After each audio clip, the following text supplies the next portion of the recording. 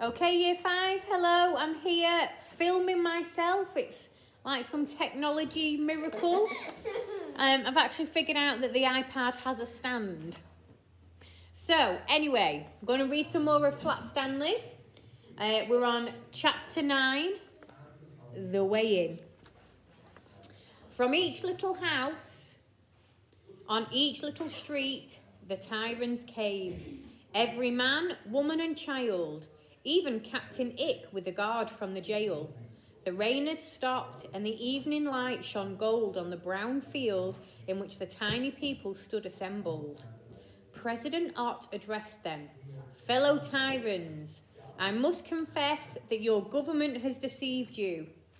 The truth is, it will be at least a year before our fields and streams are fit again. Cries rose from the crowd. We were lied to.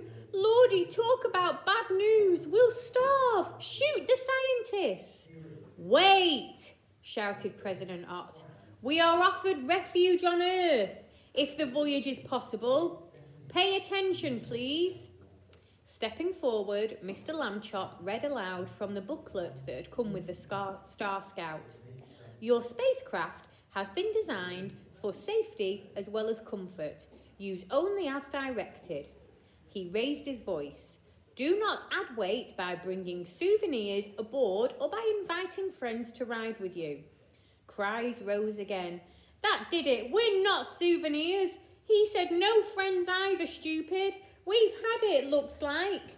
Mr. Lambchop raised his hands. There is still hope, but you must all be weighed. Also, the supplies you require for the trip. The Star Scouts' bathroom scales, set down in the field, proved too high for the tyrants, and the weigh-in was briefly delayed until Arthur, using the Monopoly board, made a ramp by which they could easily mount. General App barked orders. Right then, groups of 20 to 25, families together, and don't jiggle. The Otts and 6 other families marched up onto the scales, beside which Mrs. Lambchop stood with a pad and pencil.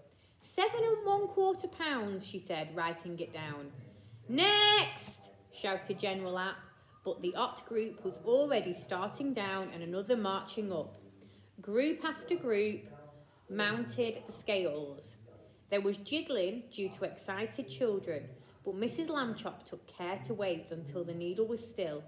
Within an hour, the entire population of Tyra had been weighed, along with its supplies of tinned food and fazzola, and she added up. Tyrans, 239, she announced. Food and fazzola, 140. Total, 379 pounds. Are we saved, or are we too fat? Came a cry. Too soon to tell, Mr. Lambchop called back. We must see how we can lighten our ship. A good start was made by discarding the Star Scouts dining table and 1 steel bunk, since Stanley and Arthur could easily share. Then out went Stanley's tennis balls, extra sweater, and his chief pilot zip jacket with the American flag. Out went Arthur's knee socks, raincoat, and a plastic gorilla he had smuggled aboard. Mr. and Mrs. Lambchop added their extra clothing, lamps, kitchenware, the Monopoly game, and at last the posters of Mexico and France. The crowd stood hushed as the pile was weighed. Somewhere a baby cried, and its parents scolded it. 377 pounds, Mrs. Lambchop announced. Oh dear, she whispered to President Ott. 2 less than we need. I see. Mr. Ott, after a moment's thought, climbed up onto the scale. Good news, tyrants, he called. Almost all of us are saved. Cheers went up, and then someone shouted, What do you mean, almost all? We weigh as a nation a bit too much, President Ott explained. But only 4, if largest, need to stay behind. I shall be one. Will 3 more volunteer? Murmurs rose from the crowd. That's my kind of president. Leave Ick behind. How about you, Ralph? Ask somebody else, darn you. The matter was quickly resolved. I won't go without you, dear, Mrs. Ott told her husband, and Captain Ick hoping to regain popularity, announced that he too would remain. General App was the fourth volunteer. Just an old soldier, Ma'am, he told Mrs. Lambchop. Lived a full life. Time now to just fade away to... Hey, wait! Arthur was pointing to the scales.